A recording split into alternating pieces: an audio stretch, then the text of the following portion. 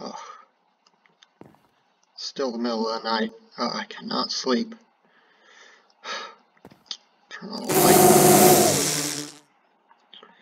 That's better. It's kind of cold in here, honestly.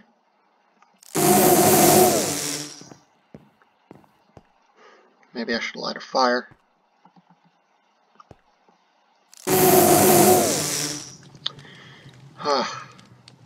That's more like it. Man, this sonic screwdriver's handy.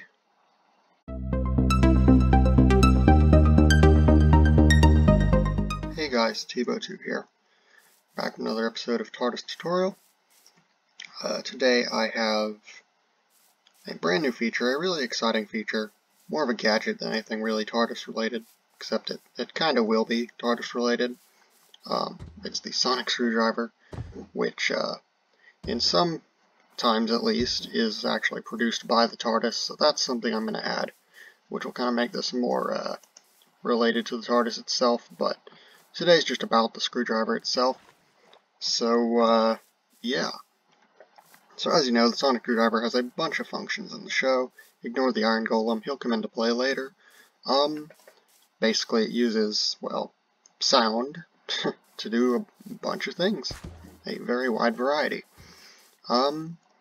So we're going to start with, just go in order of the features, because this thing has a lot of features and it's perfectly possible to add more as you please.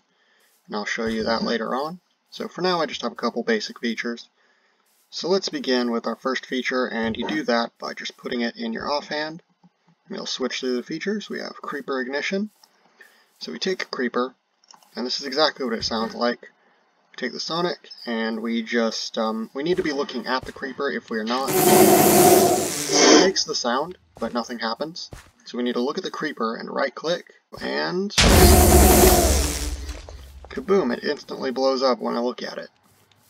So yeah, that's kind of the application of the screwdriver, is you press F to switch through the functions and then right click to activate them. So you can come up here, and you could probably do it from just about any distance. I haven't really tested that, but at least not from a long distance. But let's see if this works. Hey, that's pretty awesome. It works from very long distances. It doesn't work in quite so long distances with block related. It doesn't work with quite the same distance with block related features, but with the entity related features, it works from basically any distance. And again, you just need to be looking directly at the creeper. So yeah, you can probably guess by now that the screwdriver itself is obviously a, what's this thing called? Spyglass. New feature, I'm not really used to it, but I thought it kind of vaguely looked like a sonic screwdriver. Kind of the textured brass look, or, well, copper I guess in reality, and then kind of the lens kind of replicating the emitter at the end. And then obviously when you right click, it kind of does a bit of a pointing look. I mean, yeah, it's kind of on your eye, but not a big deal. And then I guess this could be, I don't know, this isn't really obviously a thing with a sonic screwdriver, but I don't know. And then obviously I got the sound, which is kind of a buzzing. I might change it, but I thought the bee buzzing sound was actually pretty fitting. Okay, so the second feature is Iron Golem Repair. So let's say that, well, we have this Iron Golem, and they're kind of robots, right? So it makes sense that the Sonic can kind of repair them and whatnot. So let's hurt this guy a bit. Could just release this zombie that's somehow ended up in my house, but I won't bother. Okay, so he is pretty damaged, as you can see, and it's cool that they added this little visual effect. Point being, we can use the Sonic to repair him, so we just right-click. As you can see, the cracks kind of slowly went away, and there you go, he's all better now. So, yeah, and he does actually, it's not just visual, he does actually have his health go back, or else he'd probably be dead by now from all that hitting. So yeah, we can just do this again. And see? You can just bring back his health just like that, and it'll repair the cracks as well. So that's very cool. So the next feature actually does have to do with this zombie that was in here. That was actually intentional. So we press F, zombie infection healing. Because the sonic screwdriver, it can do some minor healing properties, so I figured why not. It can heal zombies, turn them into villagers again. So we just do that. Right click, don't run away from me. Oh, I heard it. There you go. Perfect, so now he's a villager again. So the next feature, what is it? Shulker sealing. I don't know, I just thought this sounded cool. So I'd imagine like the sonic screwdriver could like weld things shut, so I thought, a shulker. I don't know why, but you know, it's a regular shulker. Oh, Iron Golem's taking it upon himself to kill it, I guess. It's the shulker. Okay, what can you do with the shulker? Well, you can see, there's the shulker. It's got a creature inside, obviously. And, yeah, it can open it, close its shell as it pleases, but what if, as a little application for fighting shulkers, we wanted to actually, be able to, like, seal the shell shut so they can't get out, which sounds a little cruel, and it kind of is, but, I don't know. Here we go. And it actually, what it does, is it replaces them with a regular shulker box, which is locked shut. Redstone lamp lighting, you saw this in the intro skit, but it's very simple. Lights up a redstone lamp. Now, I believe the fact that it stays lit, it's not so much a bug, but like, if you were to update the block at all, like placing something next to it, yeah, it turns off. Because basically, it's not supposed to stay lit like this. You have to be kind of close to it. Like I said, the block-related functions do actually depend on distance. So I think you need to be within like 3 or 4 blocks in order to get it to work. But as you can see, because of that block updates thing, if I had like multiple next to each other and tried it, they would only stay on for a moment because they'd all kind of update each other and then turn back off. Okay, and finally we have a campfire lighting feature. Now these features don't really work in reverse, so like for the campfire, for example, you can't unlight a campfire. So we go to the campfire lighting. So you can't like turn off the campfire. I don't know why I couldn't figure that out, but I couldn't. So you still have to use, I guess, a shovel to do that. I'm not sure if there's another way, but I know that's one way you can do it, is with a shovel. And then, yeah, but we can light it again. Very simply. So yeah, I think that's a cool feature. I do obviously wish that I could also have it turn off. I might be able to get that to work in the future. But yeah, that's all those features. And then I have a couple more. This copper deoxidizing function. So you see we have this like oxidized copper from when you just leave regular copper outside. It'll just oxidize and end up turning green over time. And these are the 3 different states for it. The Sonic has the deoxidizing function, and check that out. Made them all into regular copper again. Now obviously they're going to oxidize again. I didn't like wax them or anything. You'll have to do that yourself, but there you go. And then the final 2 features are glass melting, which, you know, probably a misleading name because I'm not actually melting glass. Well, I'm melting sand into glass, more accurately. So we activate this. There you go. Any glass within a 3-block radius is, well, any sand within a 3-block radius is turned to glass. So interesting, huh? And then the final feature also relates to glass. This is glass shattering. So let's say we had either glass blocks or glass panes. Either one works. So let's just build a little wall of each of these. And let's just say that we activate the Sonic, and it shatters them all. So yeah, that is all the functions of the Sonic for now. I know people probably want it to do more redstone related stuff, like open iron doors, but that's actually kind of a problem because the iron doors, they have like the 2 halves, and so that caused problems when I was trying to test that out, but I'll work on it, and I'll also add a few more functions as time goes on.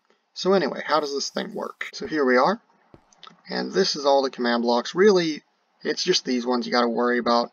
All this is just cycling for each of the different functions. So let's start at the beginning. So the first thing you want to do is open up your chat and do scoreboard, objectives, add Sonic, but then not only that, you also want it to not only add that, but also detect what it's detecting. So really, it could be any item that has a right-click function, really, because really what you're doing is Minecraft.used:, and then really just anything that you can use with like a right-click function, this can detect.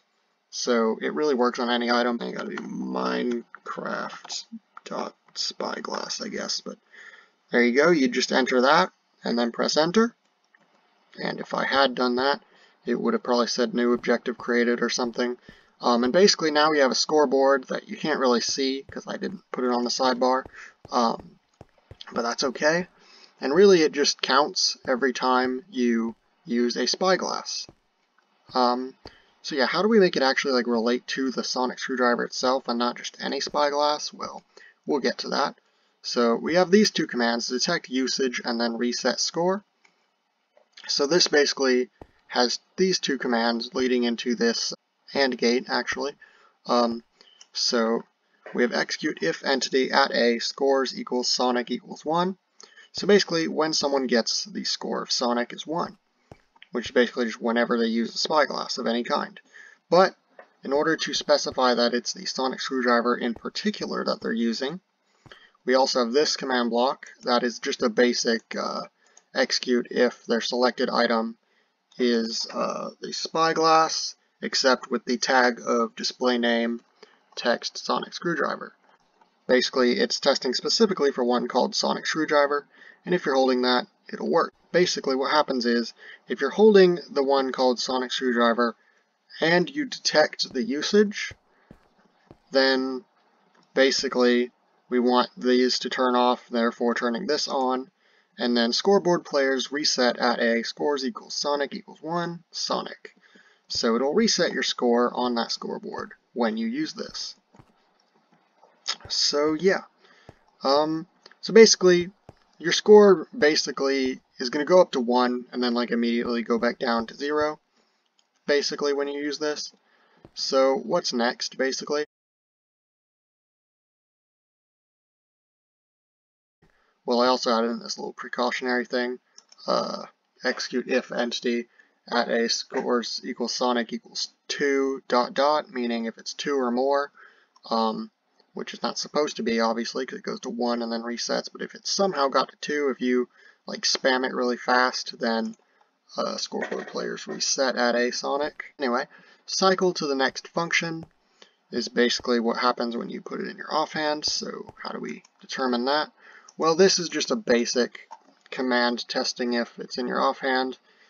The spyglass is in that slot with the display name of sonic screwdriver. That's just basic TARDIS key type stuff. And then when it does that, you're going to want to execute at a name equals sonic cycle, run TP sonic cycle, -2 on the x-axis. And yeah, the sonic cycle is this new armor stand I've put here. Basically just at the beginning of the cycle or whenever. I guess I only labeled the first one, but that's okay. And basically each of these corresponds to a different function.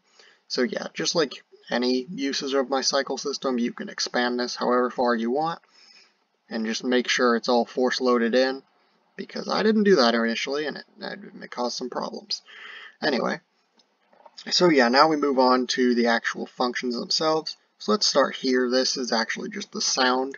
So execute if they have a sonic score of 1, then you're going to execute at the player who is holding the spyglass with the name sonic screwdriver, and you're going to run play sound entity.b.death ambient at that same @e who is holding the spyglass, which is the sonic screwdriver, at their coordinates with a volume, pitch, and minimum volume of 1.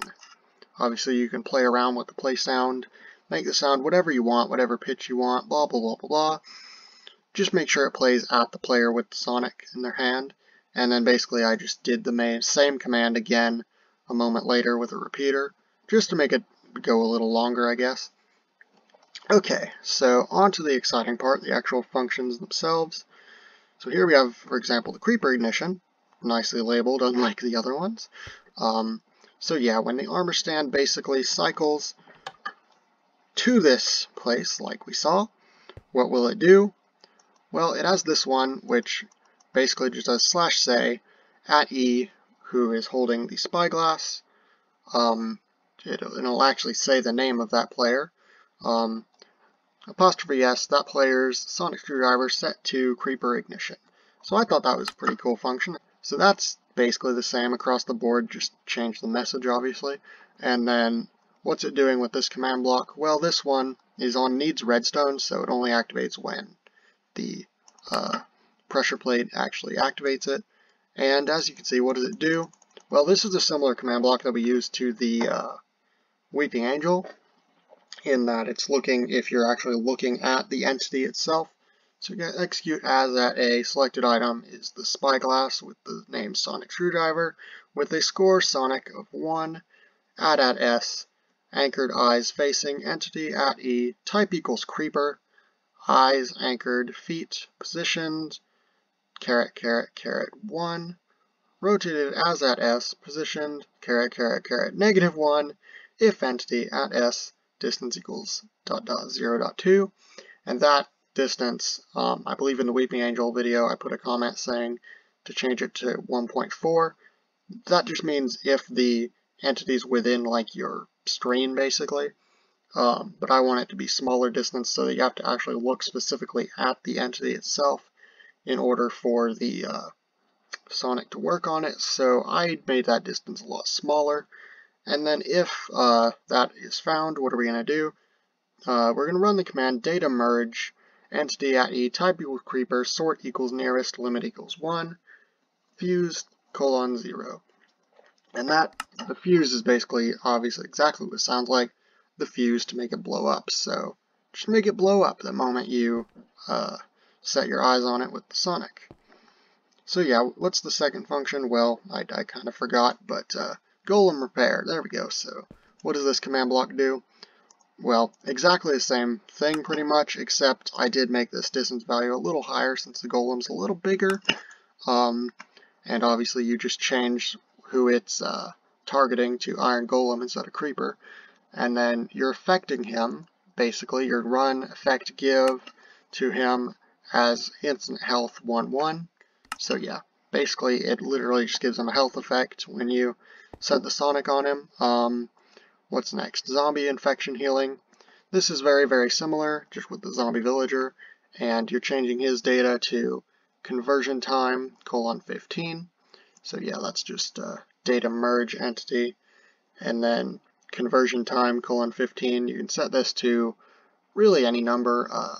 15 is just like really quick, and then you just set it to a lower number if you want it to be even quicker for the villager to get healed, or if you want it to be slower. I don't really know what the default should be on that, but it's definitely a lot quicker than the default, because it only takes like a second. What is this? Shulker sealing. So this one has 3 command blocks, I guess.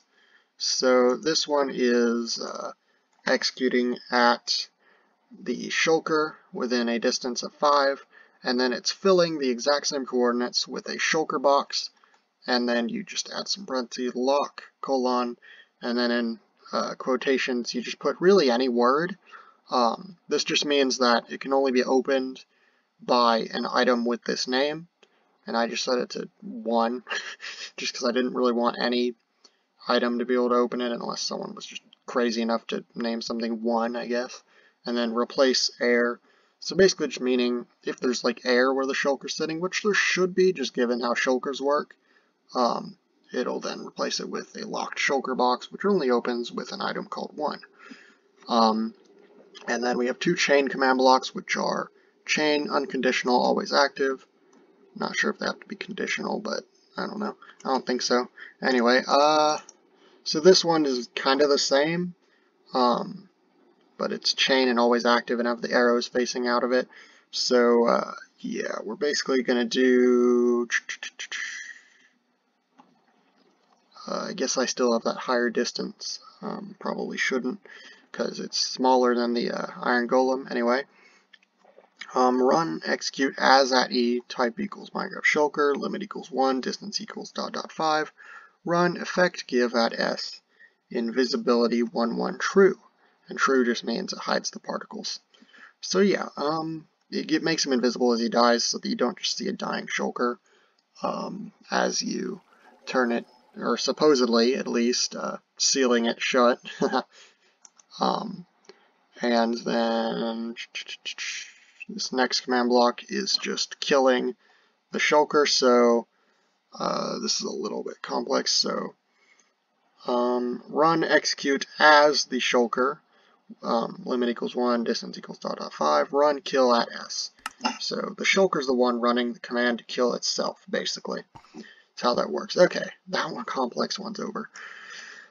Okay, redstone lamp lighting. This one's a matter of executing at the player with the sonic screwdriver spyglass thing in their hand with a score of 1.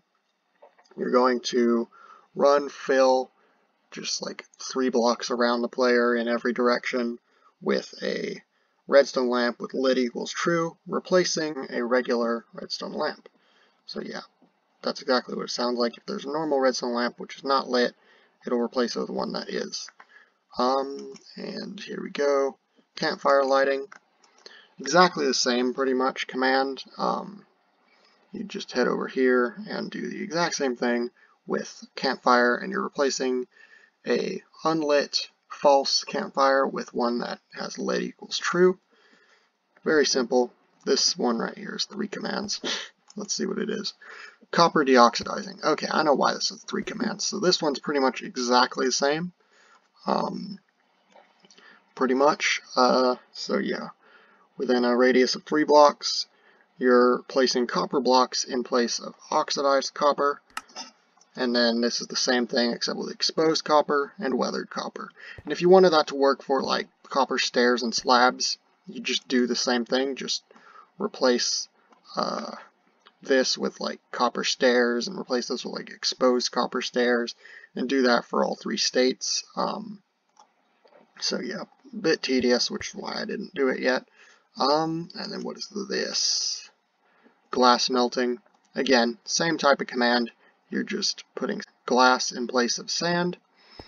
And then this one should be glass shattering. Yes. So this one is replacing air for glass panes. So just, and then, yeah, that doesn't actually like break it technically. It just replaces it with air.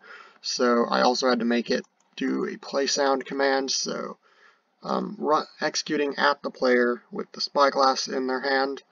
You're going to run play sound Minecraft block.glass.break ambient at that same player with a score of Sonic is 1 at their coordinates with volume, pitch, and minimum volume of 1. Basically just meaning you have to make it play the sound separately since it won't actually do that. And then I basically just did the same command block for actual glass blocks, so it works for blocks or panes. And I believe this is all I have for now, so yeah, that one's just empty for now, and then this one is just teleporting the cycler back to the beginning. So yeah, that is actually literally everything. It's not amazingly complex once you kind of get the hang of what you're doing, and then adding new functions, it really at this point is just whatever you want the Sonic to do, I guess. It isn't really too terribly difficult. You can obviously, like I said, change blocks, or you can change entity data and whatnot, and I'm sure there's other uses you could do with it. Really, whatever you please, I guess. So, yeah. So yeah, this has been my video on how to make the sonic screwdriver within vanilla Minecraft. That is really all. I have been Tivo2. Be sure to subscribe, to follow my Instagram, Tivo2YT, to follow my Twitter, which is also Tivo2YT, and lastly, to have a nice day. Goodbye.